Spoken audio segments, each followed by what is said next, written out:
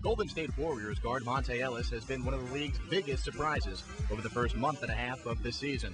The second-year player is averaging 17.5 points per game after scoring just under 7 a game in his rookie campaign.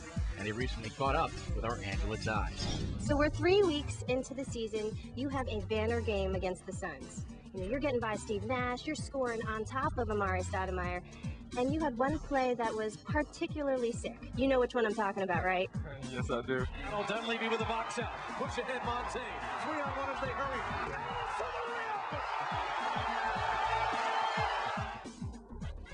Take me back to that fantastic play where you dunked on Leandro Barbosa. It was a 3-on-1. I had Mikal on my right and Matt Barnes to my left, and I guess he thought I was going to throw the alley to Mikal, so he was kind of, biting on taking me or go back. And so then when I got to the free throw line, he was inside the charge mark, so I just took off from there. Monta Ellis brought him out of their seats at the Oracle Arena. So it's been about 2 years for you out of high school. Yeah.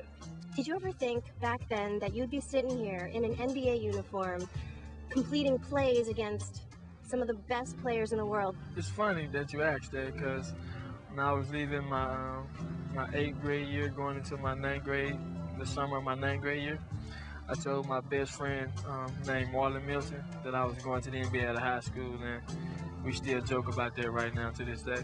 What was the biggest adjustment for you coming into the pros? The big adjustment was not being the star of the team, playing my role of just going out doing the little things and not playing that much my first year. Your rookie season, you rode the pine for about half the year, but now you're averaging more than 17 points a game. What happened to you in the off-season? What did you adjust? Everything. I basically worked on my left hand the most this summer, and I took the end of my rookie year and tried to carry over this year, and I'm doing it so far, so I just more focused on that and work on every portion of my game. You're playing more minutes now under Don Nelson than you did last year with Mike Montgomery. What has Don said or done that's really clicked with you?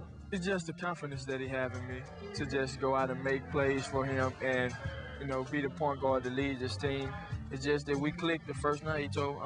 He told me what he expected out of me, what he wanted me to do for this ball club, and he just told me my role, and I was happy with it. And some have said that you are a smaller, younger version of Barron. How does that feel to be compared to him?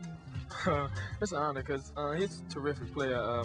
Just not offensive-wise, not just basketball in general, just off the court. He's a leader. He's just like my big brother when I was coming up, when my brother was playing high school ball.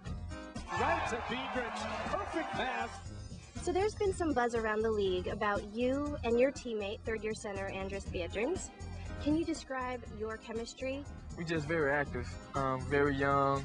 Want to do whatever it takes to help this team win, and we just do the little things. And when he sets the screen and he rolls and I finds him, that's making plays, and that's what Don Nelson want me to do. So it's just something that we had day one. Even when I was here last year and he wasn't playing, we used to play 3-on-3 all the time, and it's paying off right now.